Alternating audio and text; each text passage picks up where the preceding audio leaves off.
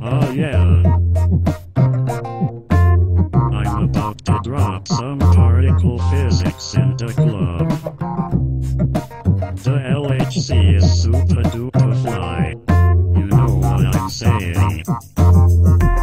Check it.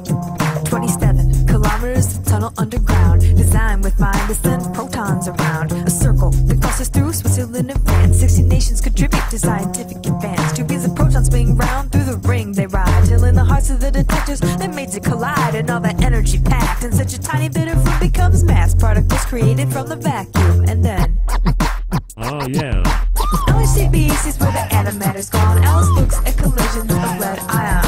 CMS and Atlas are two of a kind. They're looking for whatever new particles they can find. The LHC accelerates the protons in the lead, and the things that it discovers will rock you in the head. We see asteroids and planets, stars galore. We know a black hole resides at each galaxy's core.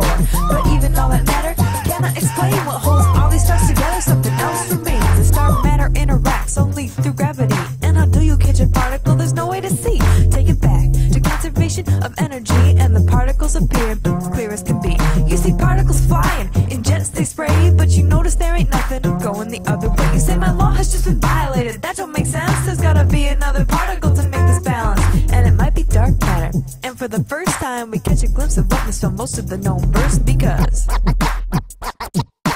LHCb sees where the antimatter's gone. Alice looks at collisions of lead ions. CMS and Atlas are two of a kind. They're looking for whatever new particles they can find. Antimatter is sort of like matter's evil twin, because except for charge and hiddenness of spin, they're the same for a particle and its anti-stuff. But you can store an antiparticle on a new shelf, because when it meets its normal twin, they both annihilate. Matter turns to energy and then it dissipates. When matter is created from energy, which is exactly what they'll do in the LHC, you get matter and antimatter in equal parts. And they try to take this back to when the universe starts, the Big Bang, back when all the matter exploded. But the amount of antimatter was somehow eroded, because when we look around we see that matter abounds, but the antimatter's nowhere to be found.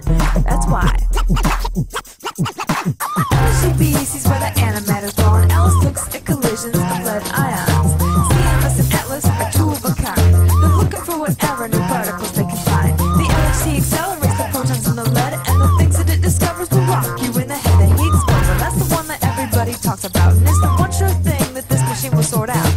If the Higgs exists, they ought to see it right away, and if it doesn't, the scientists will finally say there is no Higgs. We need new physics to account for why things have math. Something in our standard model went awry, but the Higgs, I still haven't said just what it does. They suppose the particles are mass because there is this Higgs field that extends through all space, and some particles slow down while other particles race straight through like the photon. It has no mass, it's something heavy like the clockwork it's dragons, and the Higgs is the boson that carries the force. It makes particles take orders from the field that is its source. They'll detect it. When LHCb sees where the antimatter's gone, Alice looks at collisions of lead ions.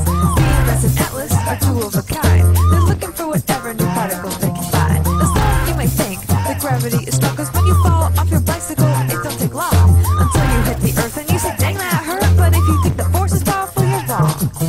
You see, gravity is weaker than weak, and the reason why is something many scientists seek. They think about dimensions, we live in just three, but maybe there are others that are too small to see. It's into these dimensions that gravity extends, which makes it seem weaker here on our end. And these dimensions are rolled up, curled so tight that they don't affect you in your day-to-day life. But if you were as tiny as a graviton, you could enter these dimensions and go wandering on, and they'd find you.